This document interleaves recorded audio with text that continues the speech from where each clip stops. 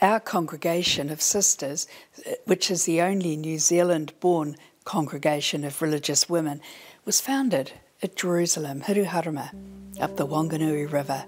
The story of the Sisters of Compassion and their relationship with the Whanganui River stretches back more than a century. Established in 1892, they became a highly respected religious order known for nursing and charitable works under the direction of its founder, Mother Mary Joseph Suzanne Aubert, also known by her Māori name, Mary Joseph.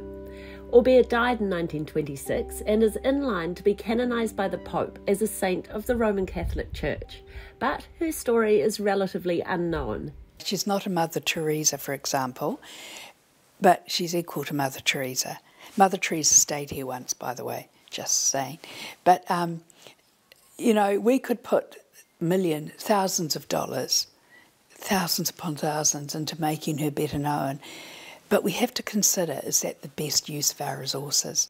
Aubert was educated in healthcare, as well as chemistry, botany and pharmacy, and used these skills to care for the underprivileged, establishing children's homes, nursing homes and hospitals throughout Oceania.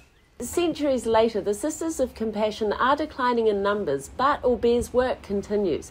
This year, for example, the Wellington Soup Kitchen celebrated its 120th anniversary. We Sisters of Compassion, we are an endangered species. What's not endangered is compassion. And we've got so many co-workers, friends of compassion, benefactors and volunteers, particularly at the Soup Kitchen. And we're only as good as we are today, so to speak, because of all these co-workers and companions along the way. Headquarters for the Sisters is in Wellington's Island Bay, on the site of the original Home of Compassion Hospital, where Aubert is buried. Here, her extraordinary life and legacy are celebrated. She came from France in the footsteps, really, of Bishop Pompallier, who was the Bishop of New Zealand at the time, a Frenchman. She heard him speaking in can you imagine, in a little village hall where she lived, and she knew she was going to the Antipodes. He was looking for recruits. So she came out without her parents knowing. She was coming to New Zealand on a whaling ship, imagine that, smelly old thing, and to Auckland. And her reason for coming was for education for young Maori girls. That's what he was looking for. And he formed a little community of sisters. They had a boarding school for Maori girls. Bishop Pompallier eventually moved back to France. Catholic Church was in great debt and he had to downsize a little. So the little order was disestablished and she went to Hawke's Bay with the Maris priests as what you call a third order. Aubert eventually came to Whanganui with two Josephite sisters to resurrect the mission at the remote settlement of Jerusalem. Now she went by Waka, of course, up the Whanganui River, 3 days it took to get there. And Suzanne was like a laywoman, you might say. Now I don't know what happened, but those sisters only stayed about 14 months. They helped re-establish education was their focus, the school, but they left. A few other women sort of took an interest in Suzanne and supported her endeavours up there. Aubert had formed strong bonds with the local women, but faced opposition from the Catholic Church, who decided the mission at Jerusalem was to be disestablished. She fought for it to be saved, and it remains to this day as a retreat managed by the Sisters of Compassion in partnership with Tangata Whenua. So she went down to Wellington to see Bishop Redwood, and she was heartbroken that she'd need to leave. And he said, no, you won't. You will be my sisters, and you're destined to compassionate the sorrows of all people. You will be called Daughters of Our Lady of Compassion. So we became a congregation. Fluent in te reo, she used her medical training and newfound knowledge of runua, traditional Māori medicine, to make remedies renowned for their healing power. The sales supported the mission. People were sending infants, particularly up to her to care for, who were sick, because she just had a way with children and healing. But a few kids died, and she didn't have the resources, medical resources. So she came to Wellington thinking that she would build a hospital for children. She had 2 and 6 in her pocket. Although not technically miracles, her ability to get things done was tremendous. She built 2 hospitals, established a nursing school and countless other enterprises for social welfare. The real needs of the time was unemployment, and men were considered breadwinners. And of course, they were searching for work, go home with an empty belly and cross and angry, and, you know, their wives got hiding perhaps, or whatever. So she thought, if the men, this is how I understand it, if the men had a full belly, at least they'd go home in a happier frame of mind. So the soup kitchen was established 120 years ago this year. And then she wanted to help support women who were having children without the support of a partner, let alone a husband, because they were needing to give their kids away because they had no means of support.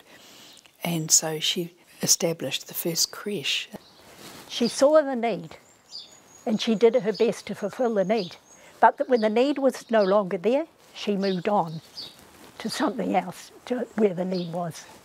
Suzanne Aubert had the amazing ability to be friends with everybody. And she had friends with Governor-Generals, she was friends with politicians, she was friends with the ordinary people. It didn't matter who they were. She saw God in people. Remnants of the cherry orchard and gardens planted by Aubert and the sisters still remain at Hiruharama, as does the poetry that arrived with James K. Baxter in 1969, another part of the rich history of Jerusalem. 68, we went for 3 years when I was a young sister. I loved it. And of course then the next year Baxter had arrived. And so I found that very exciting at the time. Despite all the stuff, I love the Baxter poetry of Jerusalem, that era. I could relate to it so well.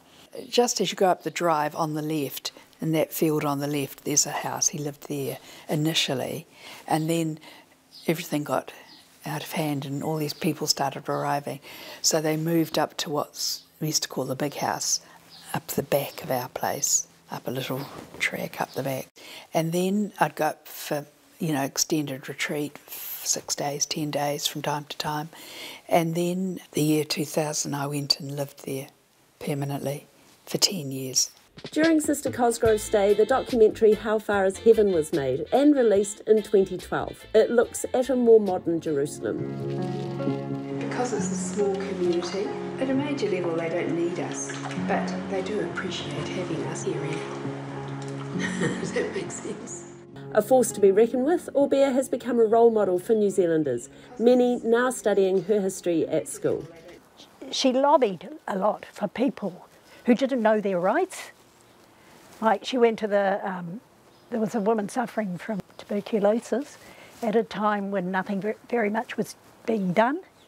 So she went to the Minister of Health. She was told to wait, and she was kept waiting and waiting. So the secretary went into the minister's office and said, Suzanne Aubert is here and she's getting angry.